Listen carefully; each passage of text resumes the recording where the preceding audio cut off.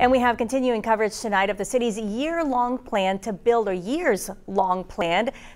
desalination plant. A site has been selected, and today the city pretty much put a down payment on that project. Chris 6 News reporter Greg Chandler joins us now live from City Hall. And Greg, give us a breakdown of what happened today.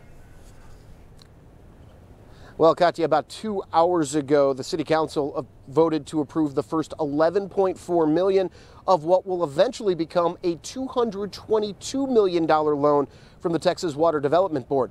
Now, that loan will help pay for the desal plant the city plans to build along the ship channel in its inner harbor. Now, the city's project was one of 11 approved for funding by the TWDB out of more than 100 applications from around the state. Now, uses for this first installment include design, land acquisition, and permitting.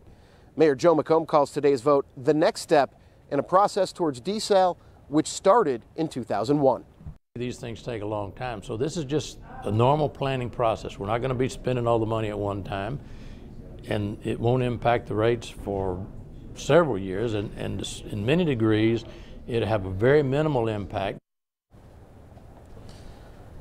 Now, that loan will help pay for the that loan will help pay for the desal plant the city plans to bid. The total cost, there was some dissension. It was a 6-3 vote with council members Guajardo, Hernandez, and Garza voicing their concerns. Their main concern with voting for that loan today was they simply didn't have enough information.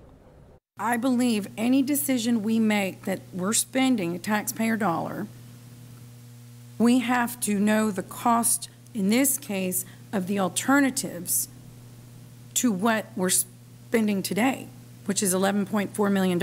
I wanted to see other options. The only thing we're seeing is design build. We're not looking at build, own, or operate. We're not looking at P3. We're not looking at really a lot of things with pricing. Now, you just heard Councilman Hernandez say P3. That stands for private-public partnership, and Hernandez believes that would be a cheaper option to pursue desal with.